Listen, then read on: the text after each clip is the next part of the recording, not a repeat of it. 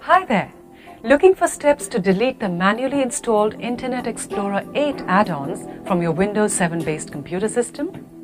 Well, I'm here to help you do just that. At iYogi, we constantly work towards helping you achieve a smooth computing environment. An important point to remember is that you can only delete add-ons or the ActiveX controls which are downloaded or installed by you. Also, the pre-installed ActiveX controls or add-ons of any sort cannot be deleted.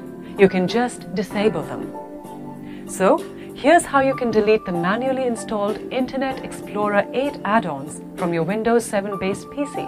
Follow me. Click on the Start button. Type Internet Explorer in the search box. Select Internet Explorer from the list of results. Click on the Tools button and then click Manage Add-ons. Under Show, to display all ActiveX controls, click on Download Controls. Click the ActiveX control you want to delete and then click More Information. Click Remove in the More Information dialog box.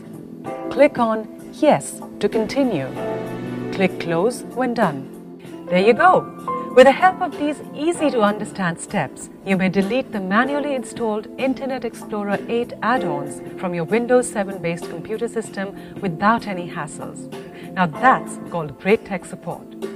At iYogi, we are always here to help you get more out of your PC along with its related software and programs.